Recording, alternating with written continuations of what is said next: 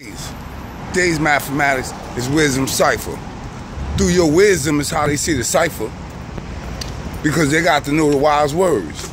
If they don't know the wise words, then how would they be able to apply wisdom?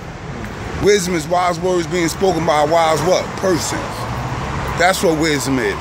Wisdom ain't my woman, because my woman don't speak for me. She speak for herself.